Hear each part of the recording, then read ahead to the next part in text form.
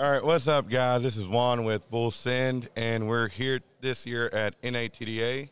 And today I got a special guest with me. I got Crabb from Diamond C. So I'll let him introduce himself real quick for those who don't know, and then we'll get to asking a couple questions. For sure. I appreciate it. Thanks for having me on. Yeah, I'm Jacob Crabb. Been in the trailer industry for my whole life. Diamond C started a few years before I was born, so didn't really have a chance. Didn't really have a choice. So they born right into it. Yeah, they call us trailer brats. So you grew up in the industry, but just having a ball, man, here at the NATDA. That's good. That's good. So last year was my first year, and coming in, y'all's booth just amazed me, and just with the coffee shop and everything. And then even last year I had red trailers. This year I had blue trailers. Mm-hmm. So is that like a pattern y'all do? Y'all just switch the colors around just to... So over the years, we usually try and give a showcase of all the different colors. Yeah. You know, like I think we had dump trailers one color and equipment trailers another color. And this year, Sherwin-Williams had been wanting to develop a new blue for us because our theme color is blue. And so they developed one that's called Dynamic Blue. And so I thought, man, what better way to showcase it? We'll just do everything blue. Yeah. And so, and kind of the theme throughout the booth is blue and black and light gray. And so that's what we did. And I think it turned out pretty cool. No, that blue came out beautiful. It's perfect. And it matches y'all's company colors and everything. So what goes into it for y'all to prepare for NATDA? Man, we will seriously start talking about it here in a few weeks. And we'll have that quick, man. Just right into it. A debrief or a post-mortem afterward. We'll all come together. What worked, what didn't work. What are some big ideas while it's still fresh, and then we'll start kind of planning. We'll go out from there a few months, and then start having some meetings, and the cadence will get closer. But I mean, it's just we want to showcase our product. That's at the end of the day. That's what we're selling. And that's what we're selling to the end user. But when we're here at the booth, we want it to be an experience for the dealer. We want to have a place where they can come, they can feel like they're at home. My wife's a big part of the design of the booth, and she's all about making people feel at home. And so when you come in, it feels warm. Yeah, you want a good place to sit, comfy place. The coffee, soothes the soul. We're big coffee drinkers, big coffee fans. So, we want it to be an experience when you come in and hang out with us. And so that's kind of the inspiration, and then from there it's a lot of work, because I mean you can there's a lot of easier ways to have a trade show booth, but we feel like the extra work is definitely worth it for the result. So that's great. And every time, both times I've been here at the show, and every time you go into y'all's booth, it feels like home. And it's warming, welcoming, everybody there, and you always have a large presence. And is that like a game plan, or? Yeah, we definitely, as the years have gone on and we've grown, our booth usually stays pretty busy all day, especially the full first day. And so we want to make sure we have enough folks that nobody's going without being talked to. So of course we have account managers and the guys who are actually handling the business, but we bring along, like my mom and dad typically come. They weren't able to make it this year, but one of my sisters came. She's not even in the business. She sells real estate and stuff, but she's like, I want to go help. I've never been. I want to see it. So she came and she helped set up. And like I said, my wife, my brother's wife, like we bring a slew. And then we also bring folks from, the supporting functions of the business, like accounting, shipping, to where our customers get to meet those individuals as well and put a face to the name. Yeah. And so, we bring an army to where you're well served in the booth. So it's definitely, like I say, well served, and it makes the dealers feel like that we're putting out, the best effort anyways. Yeah.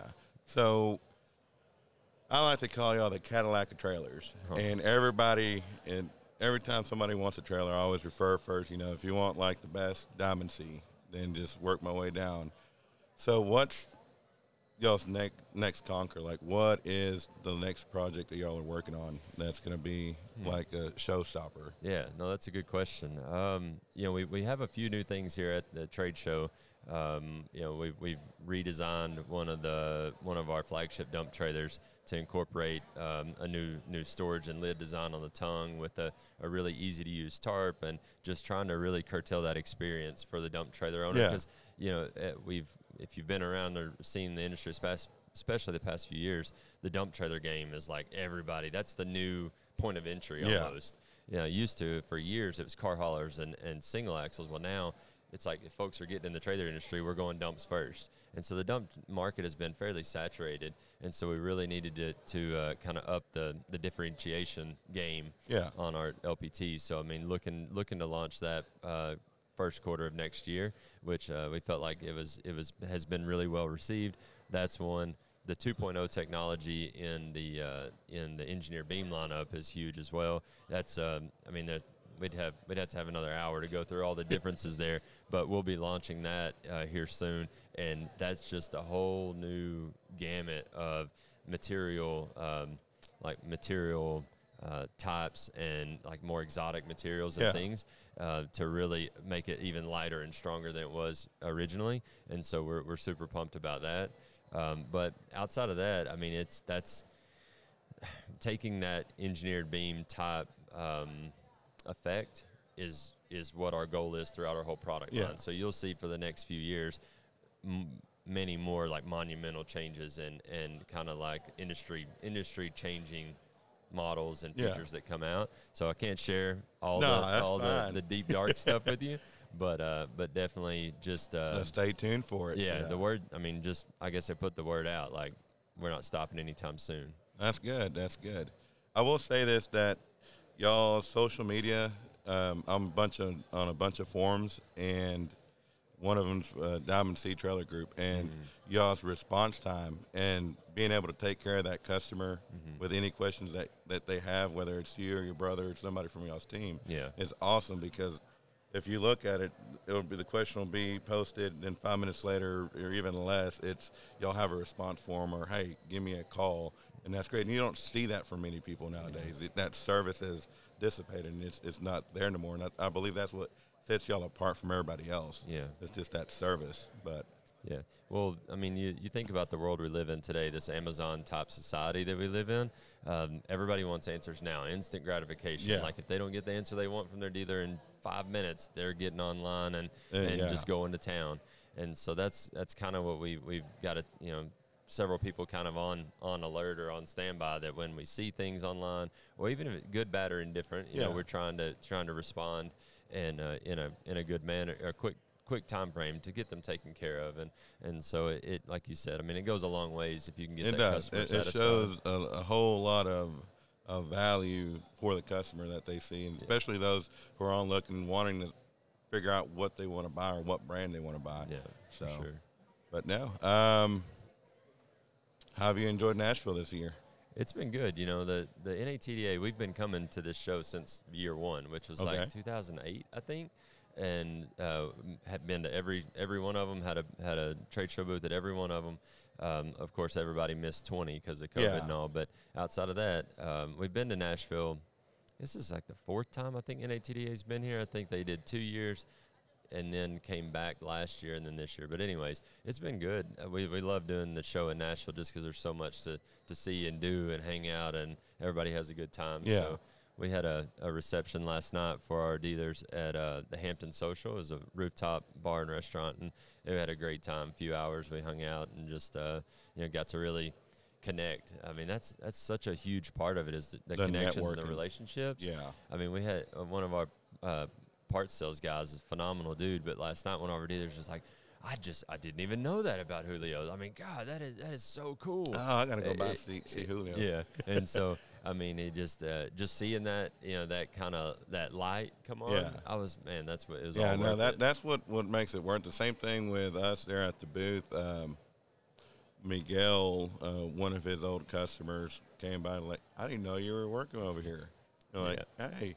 But no, it's great, especially, like you said, putting a face to the name always makes a great connection because now you know who you're talking to, and you can build a better bond. Yeah, there were several of those that I had not ever met before. Dealers, whether they were kind of newer. There's a guy from C&V Trailers way up in BC in Canada that we had signed a couple of years ago, and I'd never met him face to face. And he walked in the hotel, and I was like, oh, like, sometimes it's like, that's not what I was expecting, but he was just super nice guy. And so it's really, like you said, that's what it's about. It's really cool getting to connect. Yeah, no, it's, well, Yeah. that's all I got. If you have any questions for me, I mean. No, and the show's been, again, there's, talking about that engineer beam stuff, there has been a few, guys jumping on the bandwagon.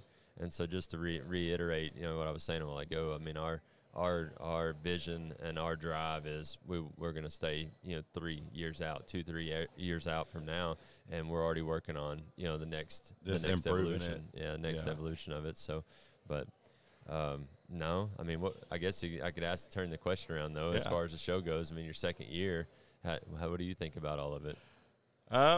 This year was a lot. It was a lot more people, a lot more vendors, and it was great. The amount of traction we had with the big, because right now between that and then the other topic everybody's talking about is just the buyout that Dexter did with Textrail, and how that's going to affect us. And I mean, honestly, with us, we really didn't purchase much from Textrail, so it doesn't really affect us as much. Mm-hmm. But it is something that a lot of the people are worried about, especially some of your smaller mom and pop stores that don't have that.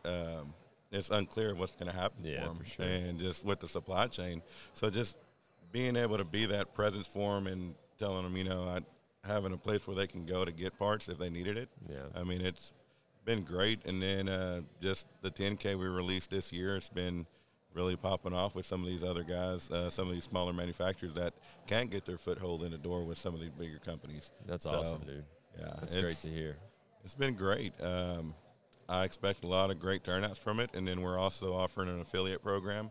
So some of these smaller places don't have a parts store. Mm-hmm. So they're getting a kickback from their customers coming to our website. So it's basically free money for them. So I got you. Very it's cool. helping them out. So no, it's been great.